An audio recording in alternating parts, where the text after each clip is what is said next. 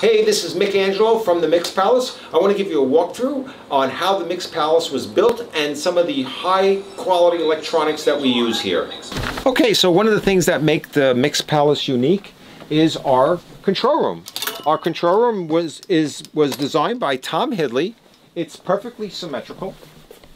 We utilize an SSL console. And one of the things that makes this facility very special is the large monitors are mounted in 8 tons of solid concrete. So one of the things that makes the Mix Palace very unique, and one of the things that makes mixing your music and having your music mastered here at the Mix Palace very unique, is we mix actually on a high quality mastering monitor system.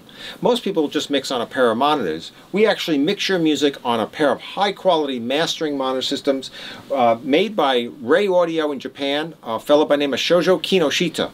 And these monitors are flat from 15 hertz all the way up to 20,000 kilohertz.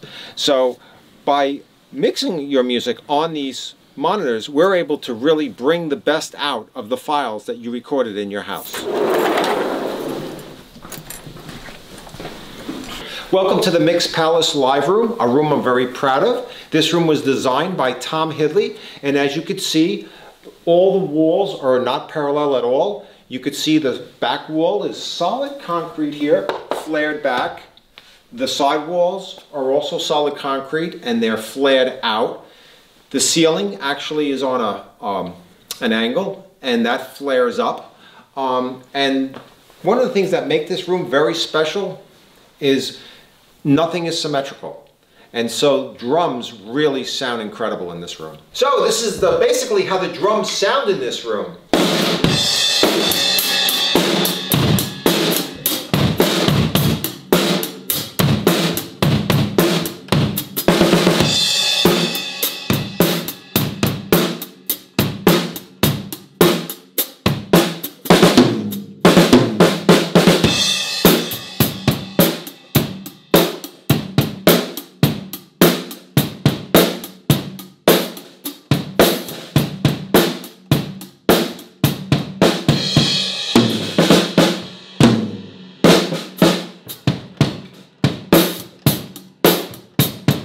One of the things that make the Mix Palace really unique is our digital headphone cue station. This is the Live Mix by Digital Audio Labs. Every musician in the room here will have their own headphone mixer. This station contains 2 headphone mixes in one, and you have control over 24 channels.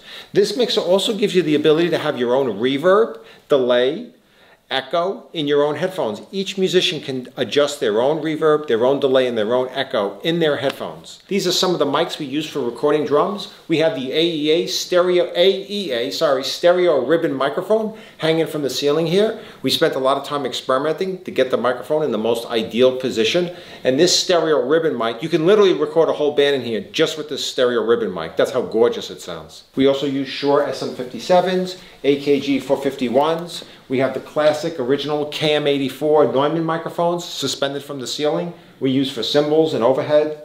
We have used the D1112 for kick drum.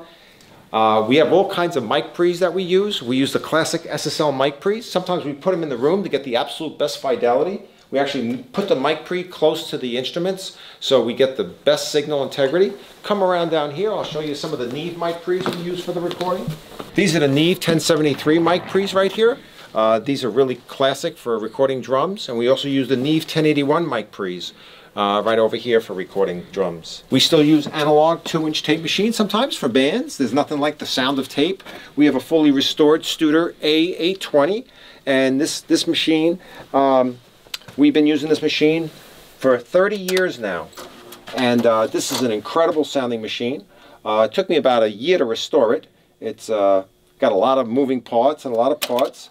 But this is the machine that we use to record bands to, analog tape, to give that great analog tape sound, which we're still very passionate about. In my technical maintenance room, this is pretty much the room that keeps this facility ticking along. I repair all the gear myself, mostly, and I restore all the gear myself, whether it's a capacitor change or something needs to be fixed, or batteries changed, or resistors that are burnt out, or a transistor that failed. It's all done here. I've got some great tools in my maintenance room. This is the Heiko desolder station, where this sucks the solder right through the hole, right out of the hole. Right now I'm doing some custom modifications to the Mackie Big Knob. This is the inner guts of the Mackie Big Knob, and I'm actually doing a little modification to it. We actually love this monitor controller. We feel it's really a great monitor controller for the money. So I modify them to make them sound even better.